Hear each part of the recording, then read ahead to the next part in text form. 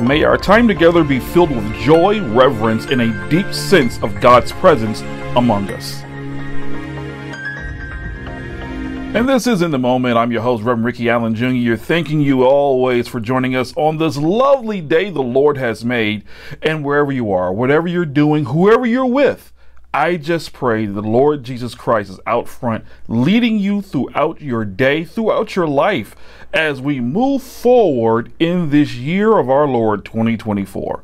And I do pray you've had a good week. I pray that everything has worked in your favor. And if you had some bad days, well, I hope you learned something, because if you did learn something, it's not a bad day. So let's get started. Our morning scripture comes from Habakkuk 3:18. Habakkuk 3:18, which reads, "Yet I will rejoice in the Lord. I will be joyful in God, my Savior." Amen. And we're definitely going to be joyful in our Lord and Savior Jesus Christ, for he is done, is doing, and will always be doing great things for us if we just believe and just have hope. Just hang in there. I know many of you are going through something right now that is undescribable, but you know what, though? God's got a response. Just have hope. And we're going to pray for you right now. So let us pray.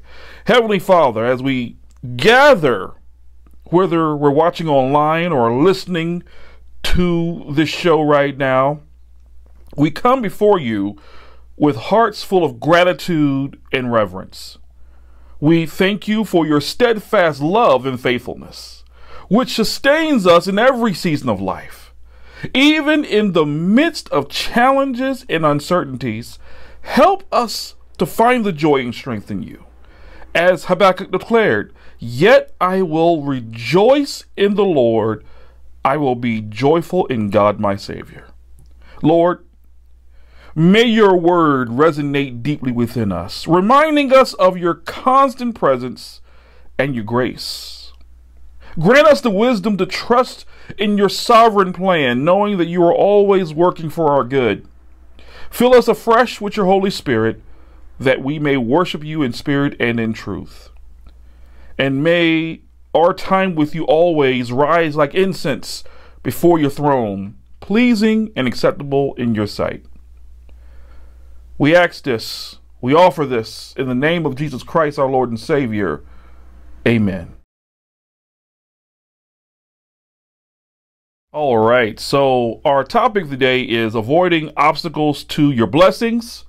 3 effective strategies. Now, of course, there are more effective strategies out there, but we only got so much time. So we're going to go to 3 effective strategies. And our text comes from 2 Kings 5, 8 through 14.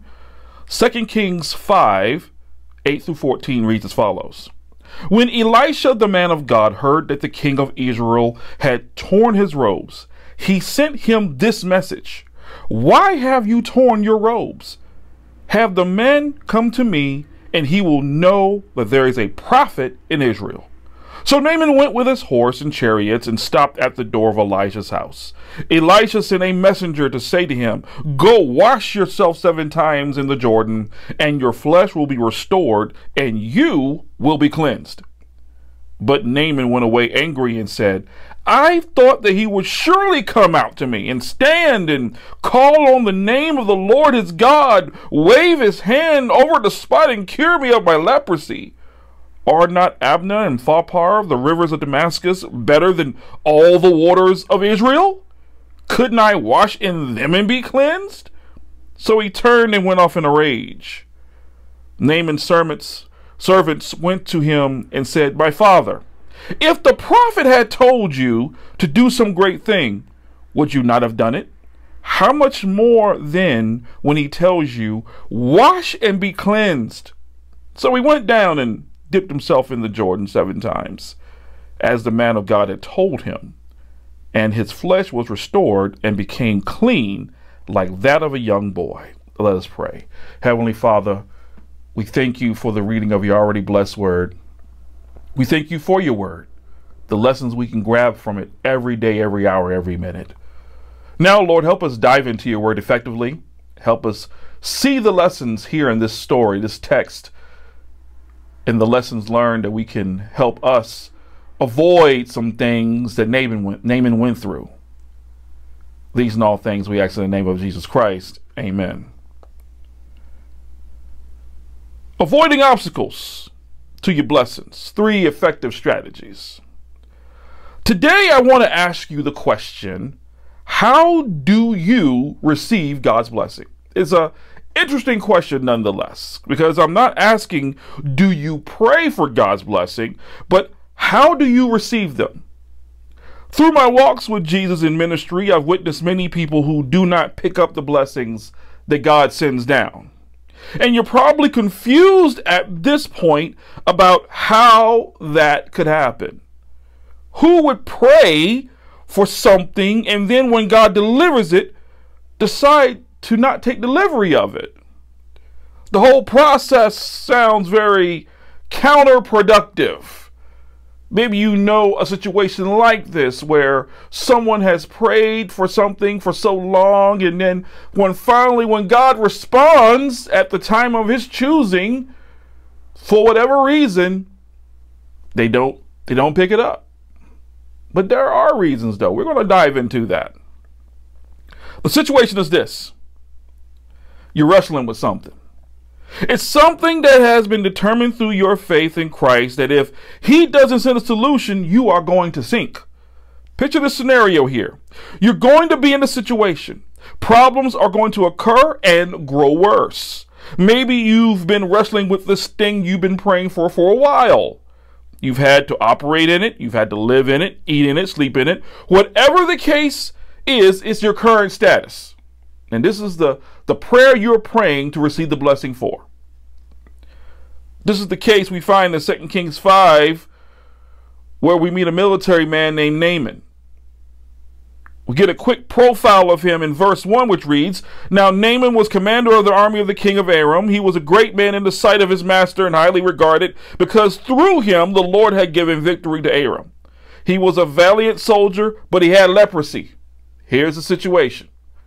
Now, we don't know if Naaman was a praying man or not, but what we do know is his current status, the one that he lived in, he operated in, was he had leprosy. He did all this, he had leprosy. Verses 2 to 3 tells us how he had brought back a young Israelite girl who proclaimed to the mistress that if only my master would see the prophet who is in Samaria, he would cure him of his leprosy. Now that we know he came about his destination, how he came about his destination he faces. Now there's some confusion from king to king. Scroll down to verse 6, which reads, "The letter that he took to the king of Israel read, 'With this letter I am sending my servant Naaman to you, so that you may cure him of his leprosy.'" That is not what the little girl said. Nonetheless, whisper alley begins, and some confusion takes hold at that point. This upsets the king of Israel because someone out there thinks he's God when he knows he's not. And in fact, he thinks he's being picked on. And in today's language, he thinks he's being trolled. So by the time we get to verse 8, Elisha has got word the king has torn his robes and solves the problem by sending word which said, "Why have you torn your robes? Have the man come to me, and he will know there is a prophet in Israel." Now that gives us the background of how we got here. Now let's get to where the obstacles come into play and the strategies we gain from Naaman's mistakes. The first one is this: avoid allowing imagination and emotions to get in the way of how you want to receive your blessing. Scripture says in verses 11 through 12, "But Naaman went away angry and said, I thought he would surely come out to me and call on the name of the Lord his God and wave his hand over the spot and cure me of my leprosy. Are not Abna and Pharpar, the rivers of Damascus, better than all the waters of Israel? Couldn't I wash in them instead of being cleansed?" So he turned and went off in a rage. Now, here's the thing. Go back to verses 9 and 10 real quick. He was given instruction. So Naaman went to his horses and chariots and stopped at the door of Elijah's house. Elijah sent a messenger to say to him, "Go, wash yourself 7 times in the Jordan, and your flesh will be restored, and you will be cleansed." Basic instructions. Here's your solution.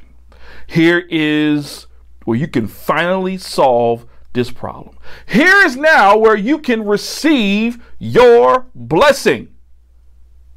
But apparently that was not good enough. Now the question is why? Because something was going on in that head of his.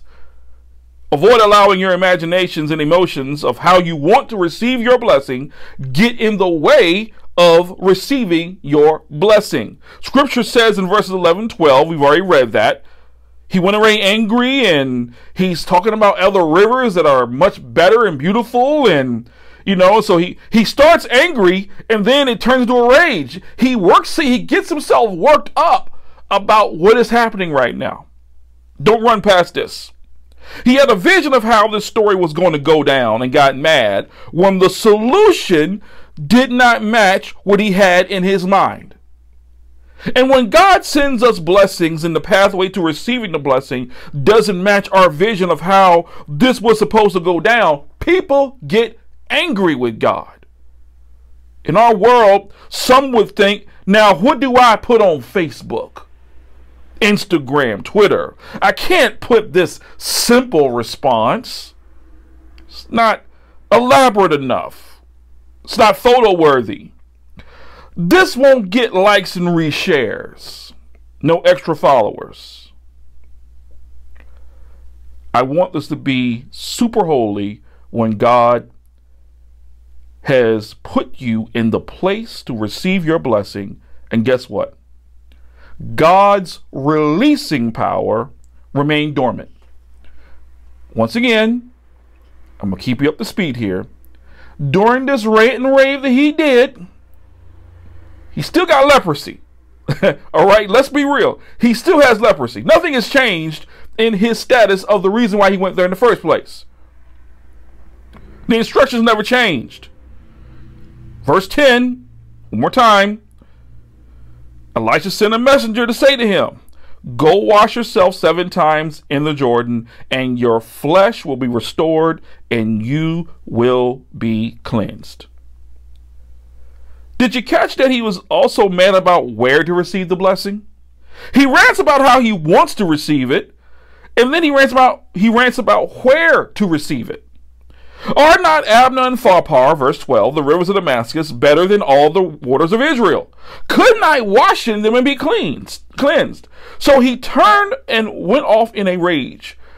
He had set the scene completely on what he wanted God to do when he blessed him, to the point that when he finally gets an answer on how to solve his problem, he can't receive the blessing because it did not come the way he had envisioned it. Here's how he will receive the blessing. Here's where he will receive the blessing. And none of that panned out. And as a reminder, he's still a leper. Let's be clear. This isn't God helps those who helps themselves here. No. God, through the prophet Elijah, has provided a supernatural solution on earth for this man. And he's mad about everything and not joyful about the one thing. And what is that one thing? He has access to the power of God to receive the blessing of healing from leprosy. Who needs access right now to God's power? Who needs access right now to God's unchanging hand in your hand? Who needs the access? You see, we got a lot of people out there that have the access, that's been given the access to get their problem solved, but they want it done their way. And as a result, the access goes wasted. Blessings are just hanging around on the grounds on earth, unwrapped, still packaged up, waiting to be used and utilized, and yet they go dormant because, for whatever reason, it did not match how they had seen it happening. It didn't give a story. It didn't give them anything to talk about, so to speak. You better get your mind right.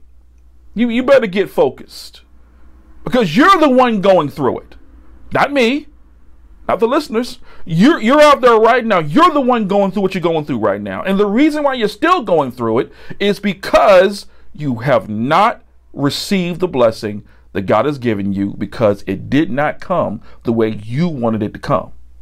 So now you sitting there with your arms folded, angry at God and angry at everybody else, and ain't got nothing to do with your situation, when you should have simply followed the instructions that God sent to whoever it was, or whatever event, or whatever situation he did to manifest your answer to your problem. Here's something else I want you to look at.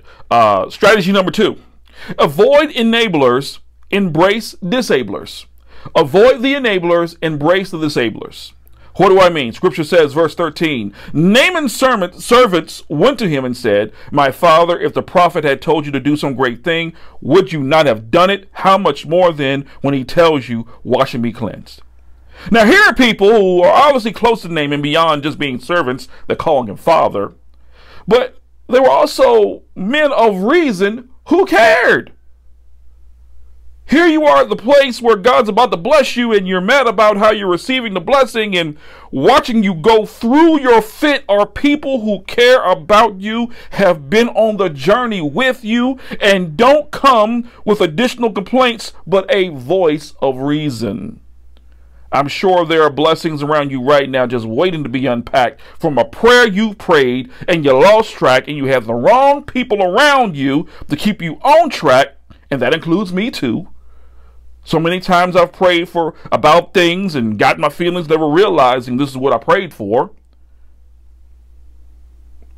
And I thank God every day for godly friends who would remind me of the request and get me back in perspective to push forward and receive my blessing. A disabler is going to dismantle your argument and provide some common sense. You know, we don't have a lot of that no more in this world. Very scarce. You see people around someone providing a voice of reason and common sense. I pray for you in the name of Jesus Christ right now that if you are ever going through something, you do not have people enabling your behavior, enabling your poor response, enabling your lack of faith, enabling when you want to turn to the bottle, turn to the weed, turn to the clubs, turn to a poor life. They're saying, yeah, that's what's up. Those are not friends. Those are not the friends you want around you, because they're broken too. And then now you enter a broken system, and now all of y'all broken, and you think you're operating correctly. You think you're getting better, and you think. What about what God thinks? Have you considered that? Fall on your knees right now and pray. Pray that the Lord puts you around people who are going to disable that destructive behavior known as sin, that are going to disable your lack of faith, disable your groaning, disable everything that is keeping you from your blessing, because that's what's happening. The more you get angry, the more emotion that's involved in your response to God from the negative sense, the more separated you're going to be from your blessing. The blessing is here, and you were here about to pick it up, unwrap it, utilize it, thank you, Lord, and keep it moving.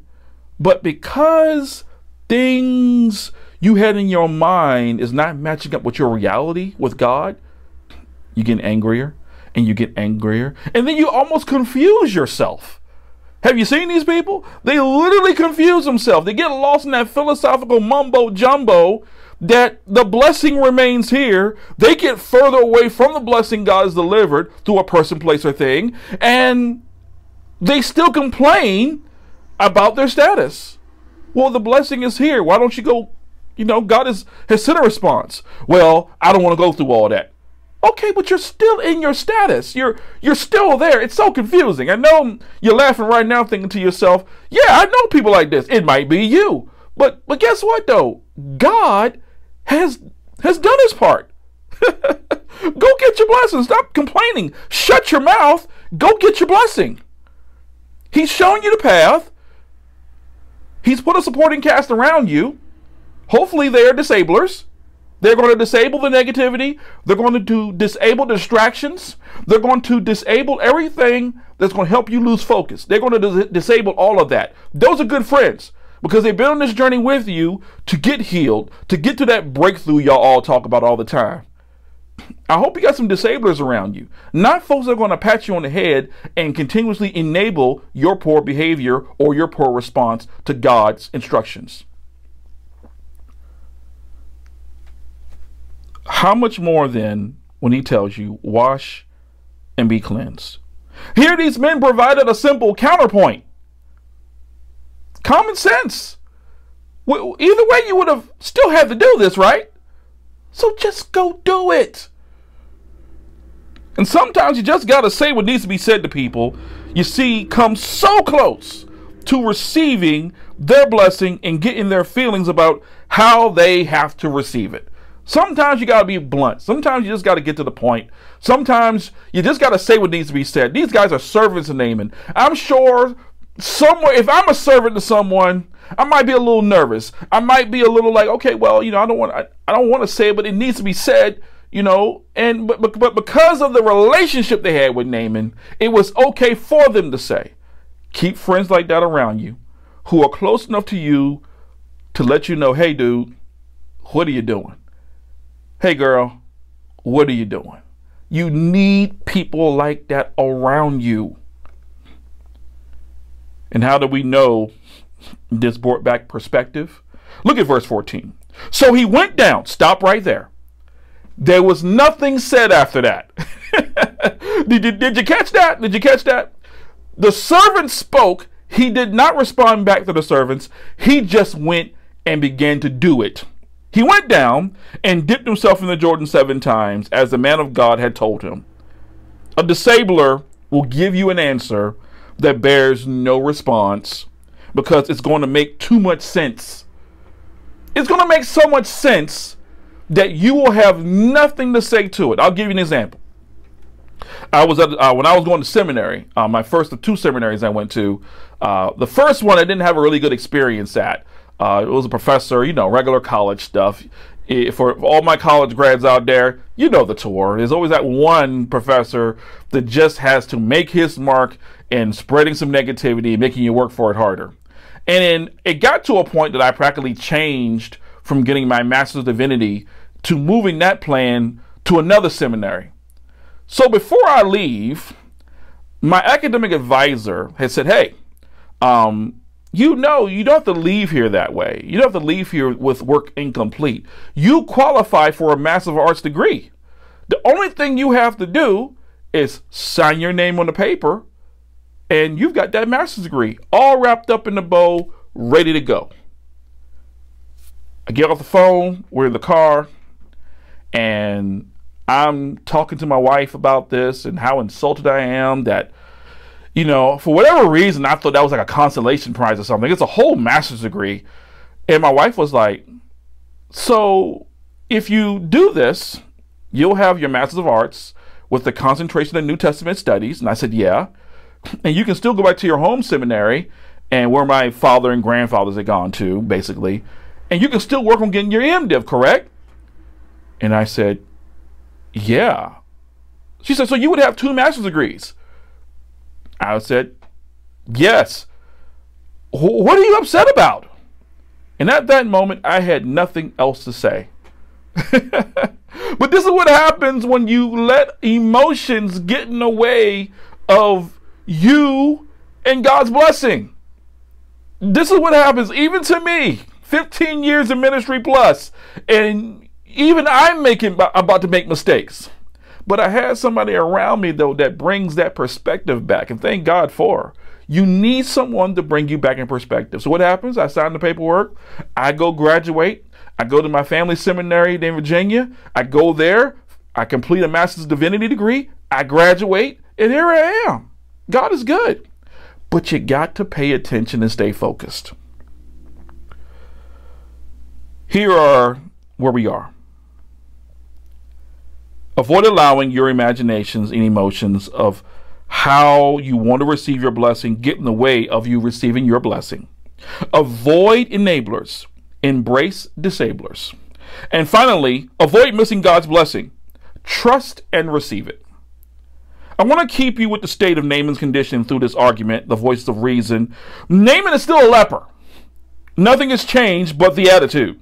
So when he finally stops talking and starts doing, we read in the last part of verse 14, and his flesh was restored and became clean like that of a young boy.